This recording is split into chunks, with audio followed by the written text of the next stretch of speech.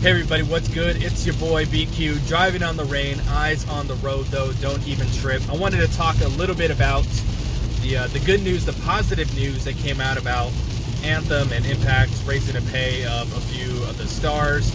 This is nothing new to most of you, to 95% of you, because you've probably already heard about this, read about it on the internet, on the Twitter, you feel me? And you know, they name dropped Jessicka Havok, Ace Austin, the Rascals, and I think there might have been one other person on there. Oh, I'm sorry, the North. So the North as well.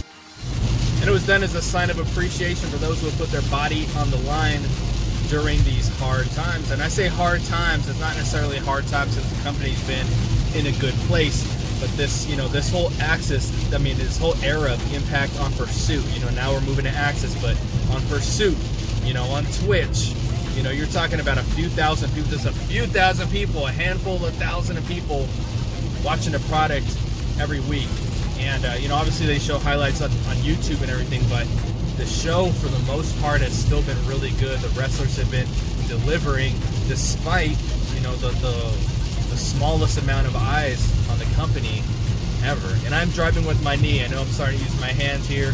I'm not that dangerous, I promise you. So what I'd really like to see, you know, going forward with the company in a better place, hopefully most of the stars who are in the mid to lower card, you know, do get some degree of a pay raise. And, you know, even if it's, you know, they show up for, you know, 2 days a month for tapings and say they're on all 4 episodes, and even if the pay goes up $50, you know, and a couple hundred more bucks a month, that's still paying a power bill, you know what I mean?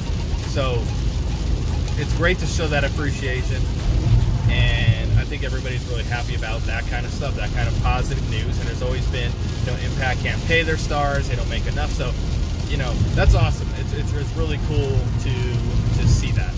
I want to get back to focusing on the road, but thanks for checking out the Impact Lounge this weekend, and I will talk to you guys soon. Peace.